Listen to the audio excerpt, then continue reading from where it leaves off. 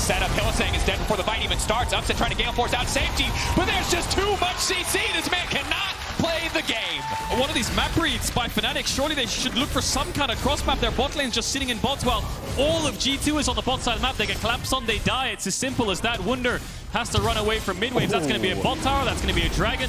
And Caps hits him with the emote as well. Hits him with the "this is fine" emote straight towards his former teammate. Caps knows the state of the map. He knows that G2 is clawing more and more. Forces the flash out from Wunder as well. He throws the emote up once more. And